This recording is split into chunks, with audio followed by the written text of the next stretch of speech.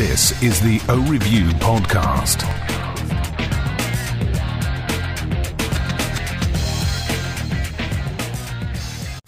O Review. All right, welcome to episode number 50. I was going to try to do something real special for this one, and I figured what better way than to go right back to the beginning and take a look at the grips. A few years ago, I decided that I was going to try to complete at least one of every pair, and at the time they were in relatively low demand. Actually, more of the BMX crowd wanted them versus the Oakley crowd, so I was able to pick them up for not too much, certainly a lot less than they're going for now, which is fortunate because I don't like paying more money than I have to. Anyway, so what I'm going to do is I'm going to start with the original grip, and we're going to kind of work forward until the end of the original grip era, and then I'll take a look at some of the re-releases that happened a couple years ago, as well as the gift with purchase and things like that. All right, so get the cheat sheet over here. 1975, we had the Oakley grip. And it came in this tall box, which had sort of a tab on the back, which could flip up and hang on a shelf. So you could have, several of them hanging there. And they had a window here so you could see the color of the grip as well as the logo on it. And the grip actually came out in two different generations. The first one had the original Oakley logo with the motocross icon, and the O in Oakley actually looked like a wheel. It had some ridges on it and some tread marks, and it was a little bit more stylized like that. So that's actually not this one. This one here. So really it's just sort of, it has sort of a serif font, and it's a little bit more towards the original. Then later on, as the grips went on, they went to that traditional Oakley logo. So if you're familiar with the frog skin, the logo on that, which we've seen across everywhere, that one ended up on the second generation of the original grip. So grip originals were made out of something called unobtainium, which was Jim's design, and we see that nowadays on the ear socks and things like that. Basically, as it gets wet, it actually gets tackier as opposed to more slick, so it's going to help for sunglasses stay on your head, and then for grips, it's really going to make sure that you're riding your bike and you're not going to slip off. So these were called unobtainium 49. So there's a few different numbers here, and basically, if the number is higher, it's going to be a little bit of a harder unobtainium rubber compound. So when we start seeing things like the sleeves and the two-tone, there's actually going to be a different consistency on the grip versus the tread. All right, so moving up, 1978, we had the Grip 2. And again, it comes in this nice box, again with the punch out here so you can hang it on.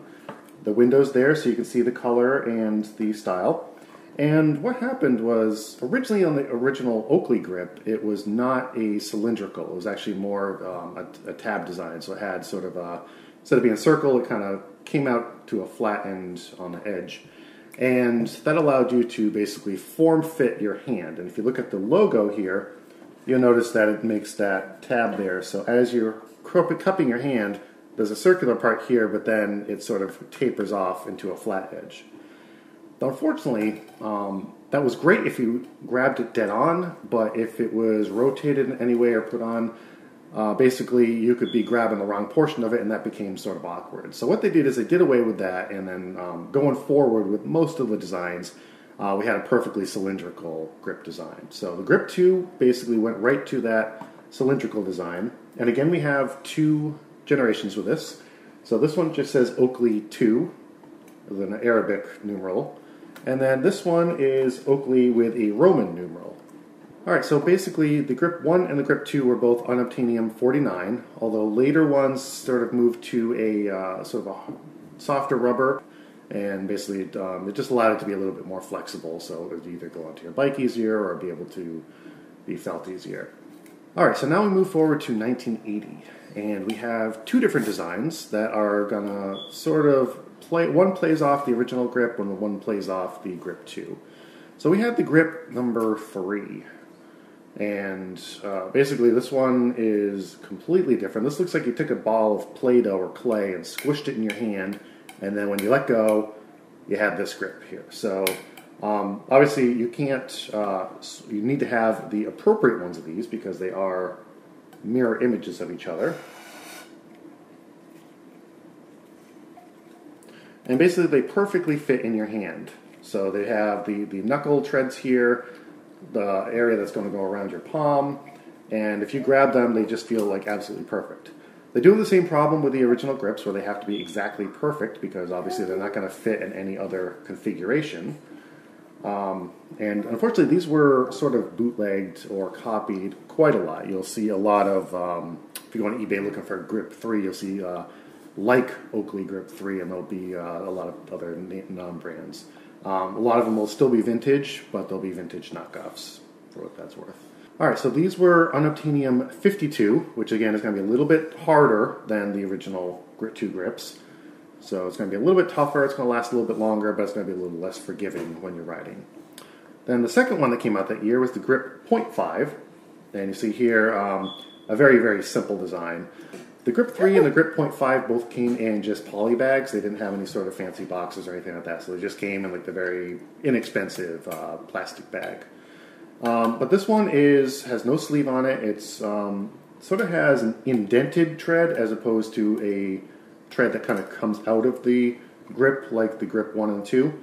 And then it just says the word Oakley 0.5 on this. So this is unobtainium 45, which is going to be similar to the later models of the Grip 2. So again, it's going to be a little bit softer, a little bit more forgiving when you're riding. So this will go onto your bike a little bit easier. It'll feel a little bit softer compared to the much harder unobtainium on the Grip 3.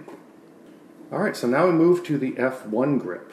And from here on out, for the most part, they moved to these hexagonal boxes. And the design of these boxes actually translated into the very early eye shades too. So before they went to the plastic box, they actually had a red and white box with the classic logo.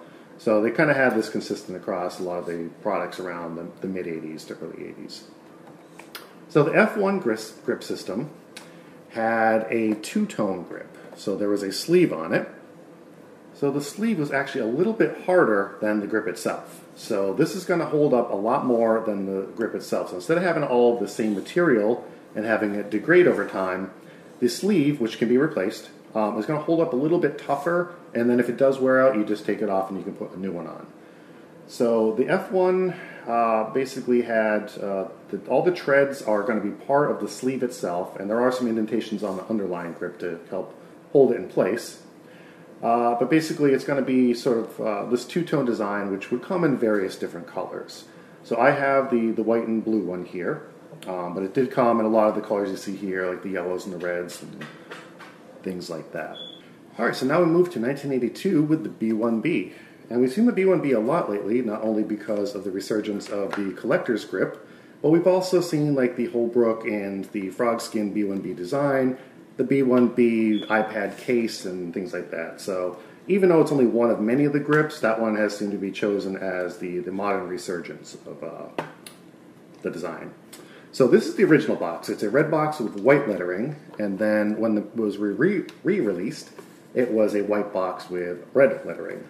So again, not only did it come out with the hexagonal box, but also came out with one where you could have extra sleeves.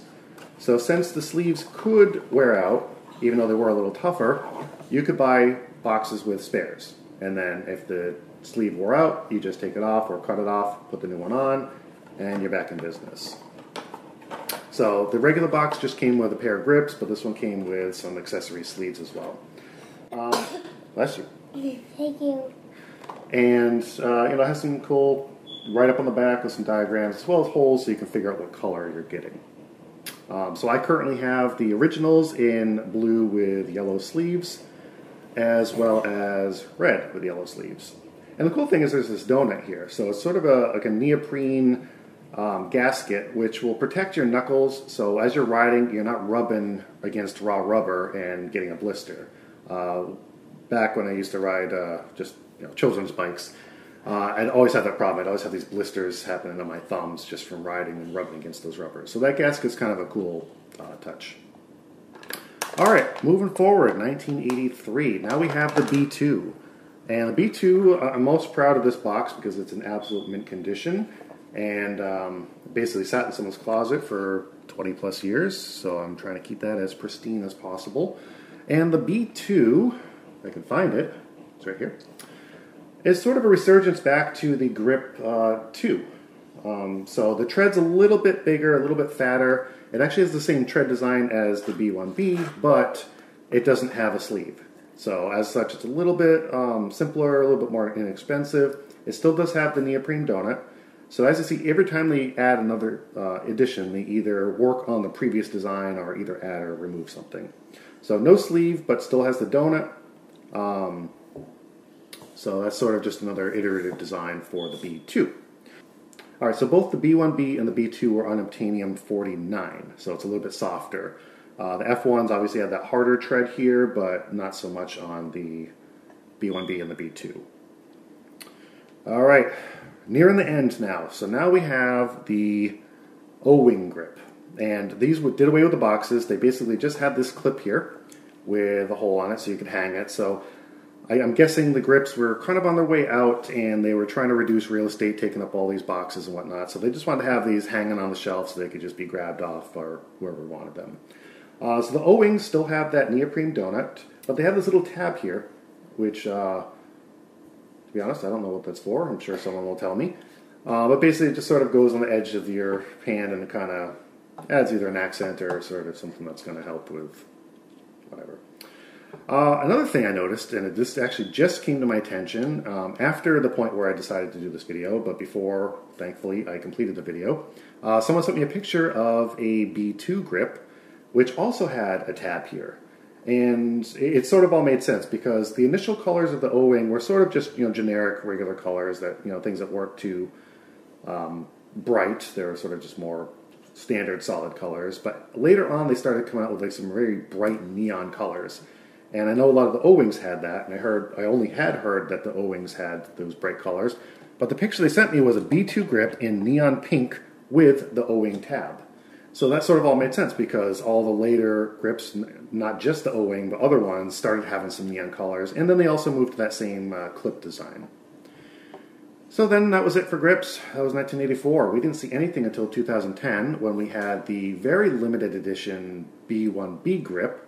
And again, those weren't for public consumption. You couldn't buy them until a couple years later when we had a gift with purchase during the holiday season, where if you spent $150, you got a free pair of grips. And the really cool thing is that they came back with the original hexagonal box. This time, white with red text, just to differentiate them from the various other original grips that we had. The only difference, or a few different differences, is that the donut is horrible. It's if you look at the original B1B, it sits pretty much nice and firm against the edge of the grip here. And it's also a two-tone. There's sort of a black undercurrent here as well as a colored sheath on top. This one is just basically one piece here. And it doesn't fit close to the grip. It kind of flares up. And pretty much all the ones I have, that was not too bad. But if you can see, it's not symmetrical in any form. Basically, it's not the same quality. On the original grips, in order to prevent dirt from getting in the hole here, they actually sold these crud plugs. And these came in several different colors to match the actual grip that you have.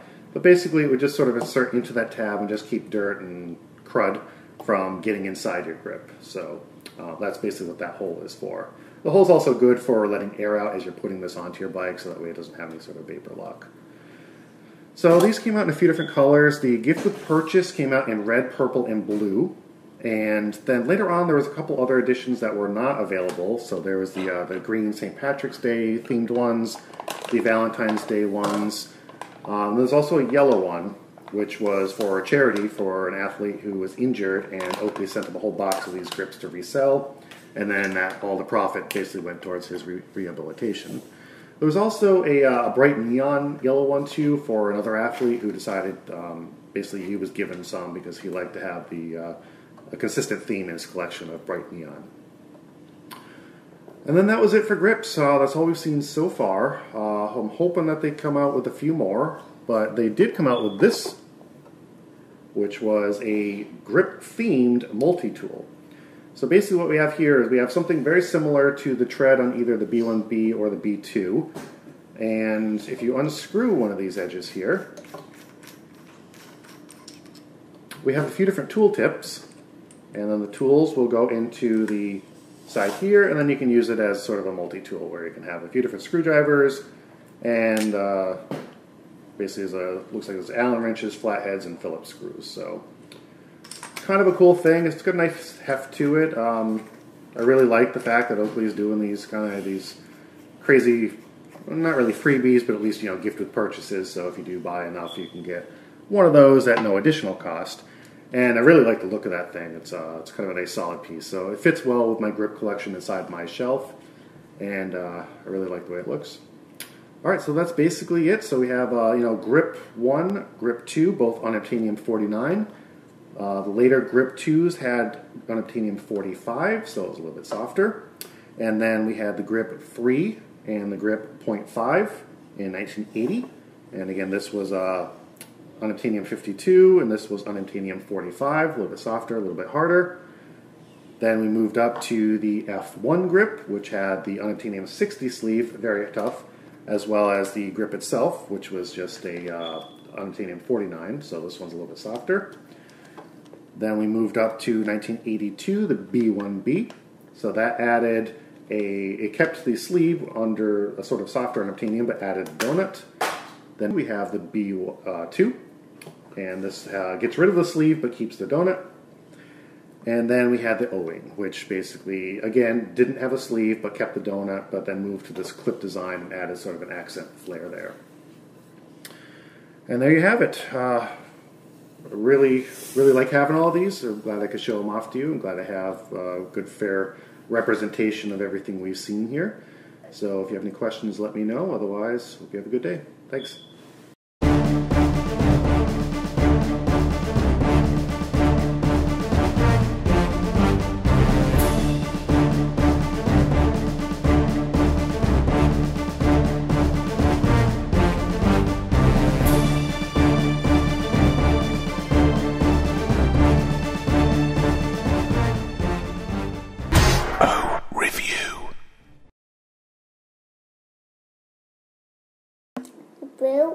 Blue is yellow.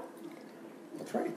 The pink, that the green, that the green, that the pink, that the red, the yellow,